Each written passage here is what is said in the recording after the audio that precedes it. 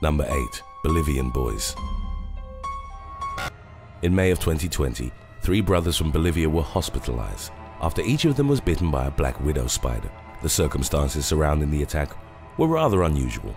The boys, aged 8, 10, and 12, had stumbled upon the spider while herding goats in the country's Chianta province. They provoked it with a stick and took turns, allowing the dangerous arachnid to sink its venomous mandibles in their skin.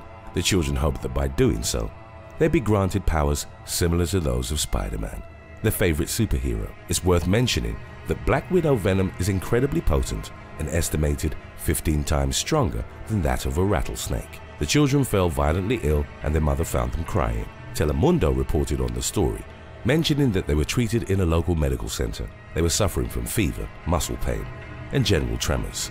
Their condition improved after antivenom was administered, and a week later, the boys were discharged. Black widows are highly venomous spiders, belonging to the Latrodectus genus.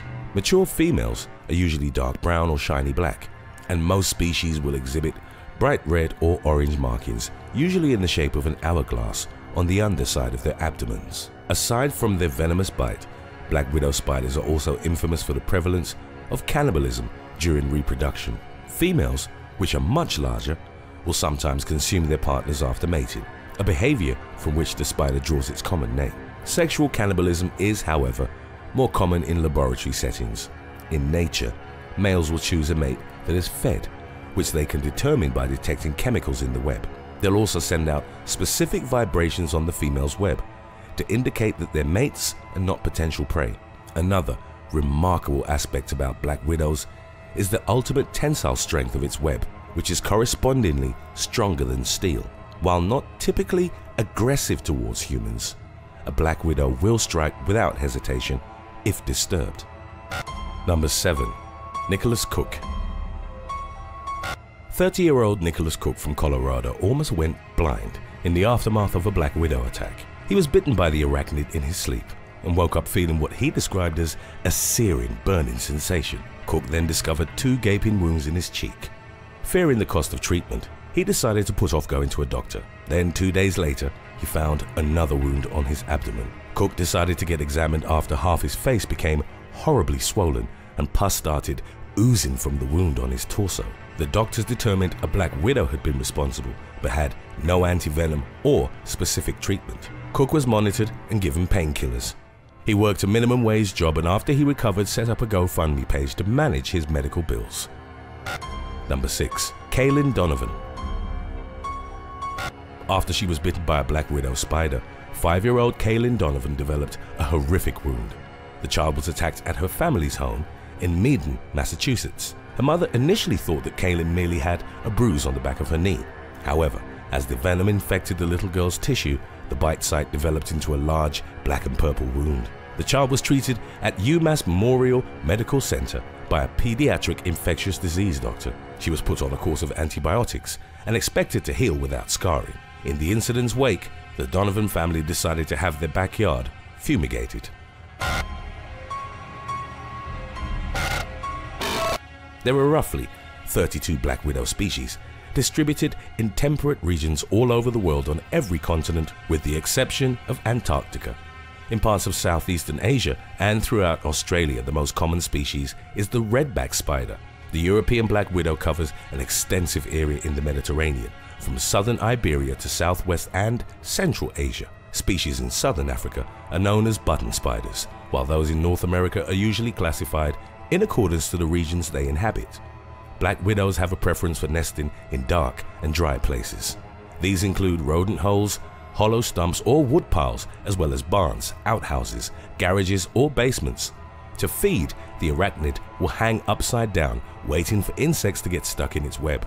The black widow is a comb-footed spider, meaning that it has bristles on the last segment of its hind legs that resemble a comb. This enables the black widow to quickly wrap silk around its ensnared and envenomated prey. It will then inject digestive enzymes that liquefy the corpse and suck up the fluid. Number 5. Thierry. A French man only identified as Thierry suffered a severe reaction to the venom of the European black widow. He was having dinner at home when he felt a bite on his tibia. Thierry saw the spider but didn't think too much of the incident.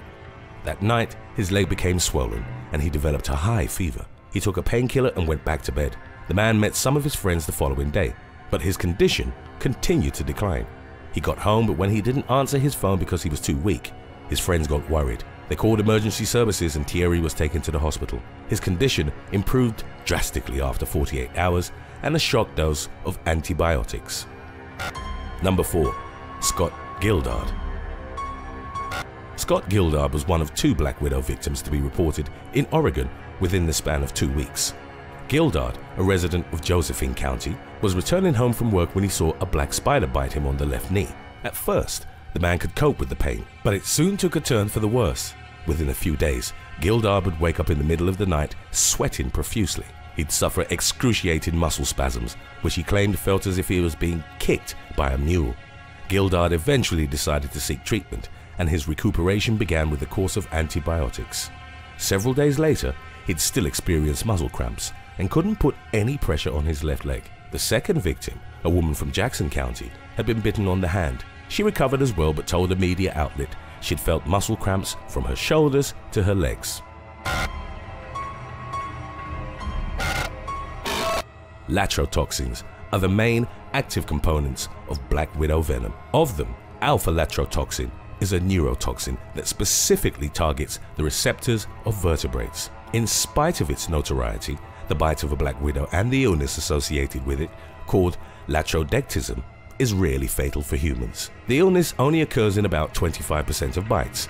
If a substantial dose of venom has been injected, it starts with a pinprick or burning sensation and eventually develops into flu-like symptoms. The pain expands from the bite site and worsens, usually over the course of the next hour. The typical development of latrodectism is characterized by severe sweating, vomiting, weakness, and muscle rigidity. The abdominal cramps associated with envenomation reportedly feel as if someone's repeatedly kicking the victim in the stomach. Unless treated with antivenom, the victim may experience muscle pains for weeks after being bitten. In very rare cases, the venom can cause the rapid degradation of skeletal muscles or an inflammation of the heart muscle. The latter has been associated with at least 1 human death. Number 3. Richard Highsmith. While working in the produce section of a New Jersey Whole Foods branch, Richard Highsmith was bitten by a Black Widow. In August of 2017, the arachnid crawled out of a crate and attacked the worker. As the potent venom rippled through his arm, he experienced temporary paralysis. Highsmith was off work for a month and required multiple hospital stints and hand therapy. When he returned, Highsmith suffered debilitating anxiety whenever he approached the produce cooler. The mere thought of encountering another Black Widow gave him panic attacks.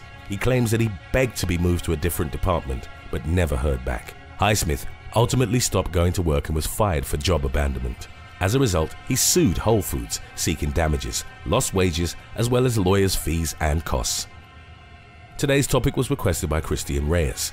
If you have any other topics you'd like to learn about, subscribe and let us know in the comments section below. Number 2. Jeff Seal.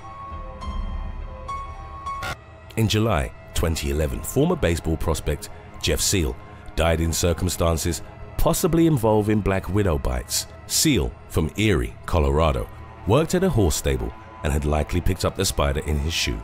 He was bitten about 19 times on his foot and for a few days experienced joint and muscle pains. Seal went to get checked out but didn't follow up on his treatment. He reportedly became obsessed with eliminating the spiders from his home and even had his house fumigated. His physical condition improved, but he still exhibited some flu-like symptoms. The former high school baseball star ultimately died 2 weeks after he discovered the bites. On the day of his death, he'd woken up in excruciating pain and couldn't get up to do anything. Some wildlife experts argued that the spider hadn't caused Seal's death. They claimed that Black Widows don't typically inflict 19 bites, and even if they do, it's highly unusual for death to occur after 2 weeks. Even though latrodectism symptoms often self-resolve within hours or several days, it's best to seek professional medical help if you've been bitten. When the pain becomes unbearable, the administration of antivenom is the typical course of action. The manner of obtaining antivenom is rather interesting. horses will be injected with black widow toxins and over a period of time develop antibodies. The horse blood is then extracted and purified so that the antibodies can be used on humans. Treatment options also include muscle relaxants and pain medication. Benzodiazepines and morphine are known to ease muscle spasms in the majority of patients. Official They Will Kill You merchandise is now available at theywillkillyou.com. Some of it is to die for. Number 1. Pat Myrtle. Pat Myrtle, a scout for the New York Yankees, was on the verge of sepsis after he was bitten by a black widow. In 2019, he was at a game in Arizona when he felt a pinch on his thigh. The following morning, he could feel a knot at the bite site. He was examined by a doctor in Phoenix, but since there was no discoloration, the strange mark wasn't identified. Myrtle's condition worsened after he flew to Tennessee. The bite site turned into a dark circle, and the baseball scout started experiencing joint pains and flu-like symptoms. He went to get checked out again. A doctor told him the infection was so deep in his tissue that only surgery could help. Because Myrtle had flown, the altitude had actually played a role in the spreading of venom, and he was close to becoming septic. After a 45-minute operation, the infected tissue was cut out, and the scout promptly returned to work. Thanks for watching. Would you rather get bitten by a black widow spider or walk a mile barefoot through shards of broken glass? Let us know in the comments section below.